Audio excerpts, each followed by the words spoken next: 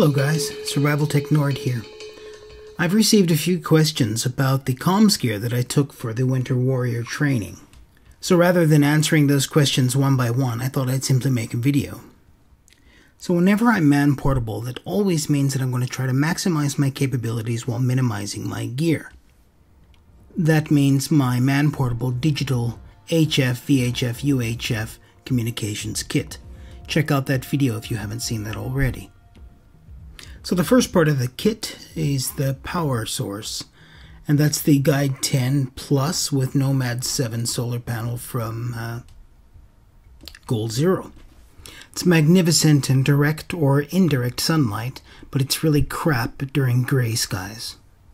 Next up is the Samsung Galaxy Tab 8.9. It's a P7300 running OmniROM.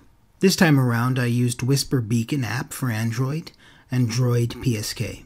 Between the radio and the rig, I use the Woofy Link interface that goes to the data port of the radio and the 4-pole connector, headphone and speaker connector of the tablet or smartphone.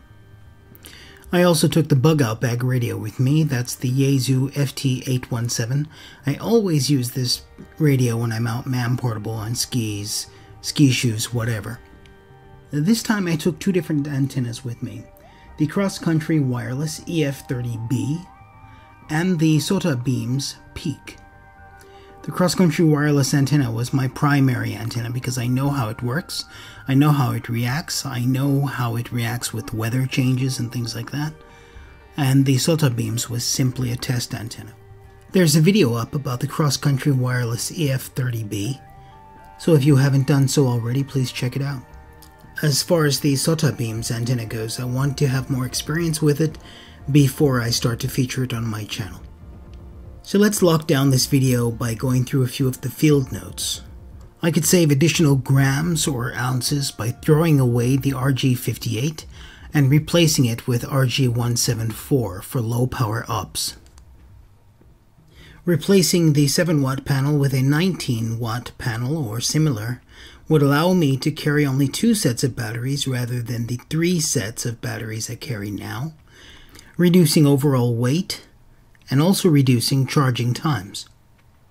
Now I've been using the prototype cross-country wireless in-fed half-wave antennas for 30 meters and 20 meters with bandpass filters built in for a few months now, and I can say once you get used to these antennas, all other antennas you use seem very noisy. So I found myself shuffling around trying to figure out what was wrong with the SOTA Beams antenna. But there was nothing wrong with it. It's just noisy when compared with in-fed half-wave from cross-country wireless with bandpass filters built in. Using the cross-country wireless EF30B prototype, I was able to maintain reliable daytime communications out to about 3,000 kilometers range on voice and data communications over the entire 3 days that I worked radio comms while I was there. So the observation here is using this high-performance antenna, I was able to achieve reliable communications with lower power setting. It's a no-brainer. With that said, we've reached the end of the video. If you found this video entertaining or informative, please give a thumbs up. If you know someone who might enjoy watching this video, please share it with them. And remember, you can also find us on Twitter. Rock and roll, guys. Thanks for watching. Ciao.